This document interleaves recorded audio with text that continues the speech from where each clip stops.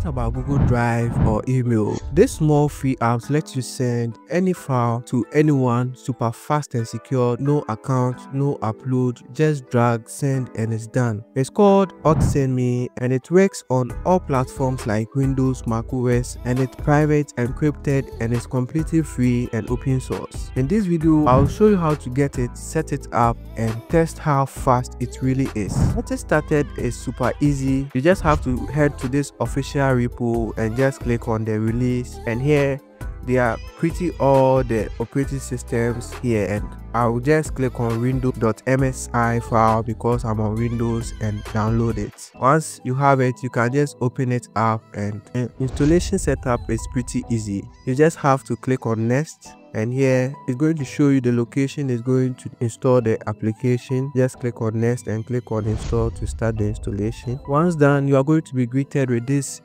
plain and simple application, and it's pretty easy. You just have the send tab and the receive tab over here, and to set a file you just have to choose the file you want to send, and with this you can just click on the browse file over here and select the file, or choose a full folder and share it, and it's pretty easy. So I'm just going to select any file from my wallpaper folder over here, and here we are good to go. The last thing you have to do is to just click on start sharing over here, which is going to create a ticket for you with this long token. So I'll just click on copy, and with this, anyone who gets the token can just head to the receive tab, and over here you have the path which the file is going to be saved to. So you can just click on browse and select any folder you want to keep the file.